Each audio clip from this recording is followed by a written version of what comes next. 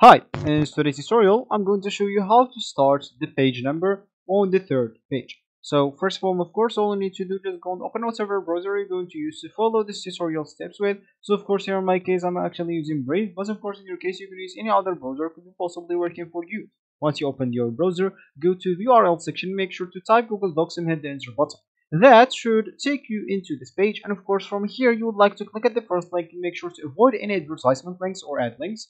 Of course, once you do that, you will find yourself here with this page. And of course, from here, you'd like to click at sign in to actually log in into your account if you have one. But if you don't have an account, you'll have to click at sign up for free here.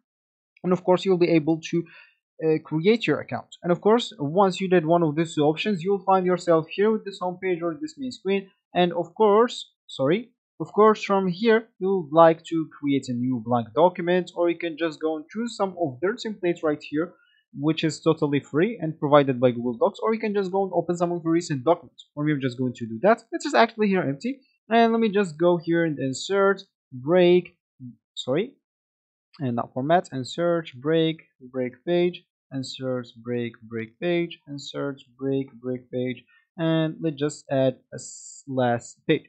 So as we said, we would like to start the page number from this third page.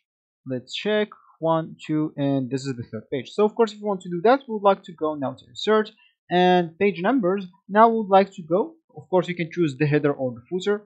Make sure to choose those second options because the first option will number all the pages for you. So here I'm just going to choose this, and as you can see, we will have here the first page without a number, second page without a number, and the third page actually, so I must have make a mistake. Let me just go back.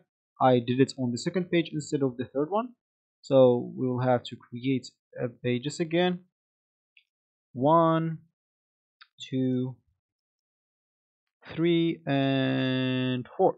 So of course, now make sure to go to this 1 2 and 3. Now we are here. Now go to insert page numbers, and now we'll go and click on this.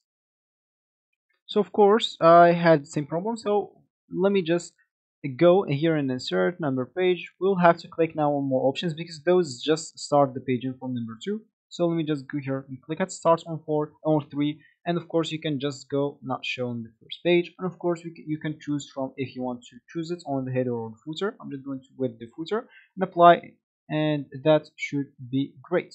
So as you can see, I have the previous number, that's why the numbers are not correct, but of course you can edit it if you want. If you click here at 1, that should be fixed, and of course if other numbers are not fixed, you can just go and fix them manually if you want. You'll have here, you can change it to 2 by clicking at the footer and 2, and etc. So this will be actually for this tutorial. I hope you like it. Thank you guys for watching, and goodbye.